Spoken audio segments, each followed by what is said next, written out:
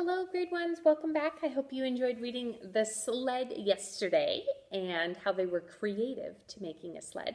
Today we're going to read another story from our reader.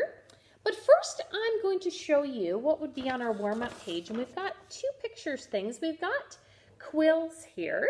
And quills are the hollow, sharp spines of animals like porcupines or hedgehogs. And when they feel threatened, that's how they use them to help protect themselves. We also, at the bottom of our page, have a dock. And a dock is something that stays up in the water, and we tie our boats, or we use it to get in and out of our boat or in and out of the water easier.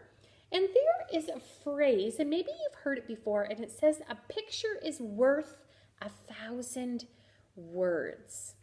I want you to think about, what do you think that means? A picture is worth 1,000 words. What do you think?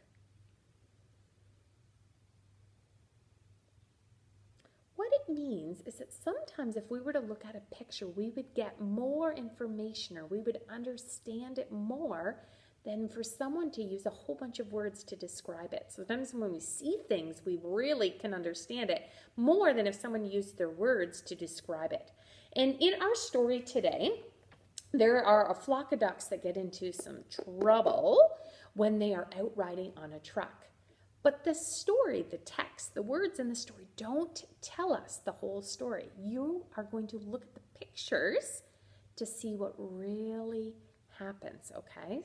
So the pictures in our story are worth 1,000 words. They're going to tell us more than what the text is telling us, the words are telling us, okay? So I want you to read today. I want you to read Ducks in a Truck today, okay? So have lots of fun reading.